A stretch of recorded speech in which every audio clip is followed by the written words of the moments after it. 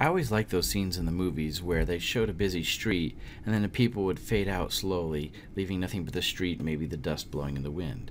Well, you can easily achieve that same effect using Camtasia 8, as shown in the clip that's playing now. Let's see how. To create the fade out effect, I start with a video that has about a minute of the background only, and then I come into the frame, wave, turn, and walk away. To start out with, put the video on your track in Camtasia. Now this track is going to have me waving and walking away, so I know that there's about a minute of background, so we'll crop to there. And now let's get just the part of this video that I want. So I believe it's starting from there. And I want to end with me walking away, so as I walk away, right about to there. Alright, now let's add a fade transition to that because it's going to fade out.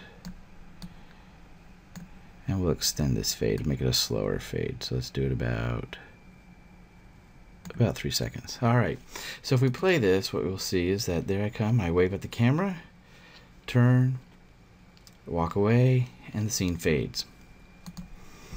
Now, to get the background in there, we're going to take the video and I'm going to line up just the solo background shot with the fade.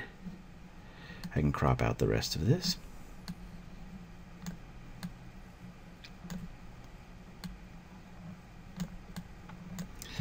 Now what happens is you'll see me wave, turn, walk away. I start to fade, but the background stays. And that's how you create the people fade out effect.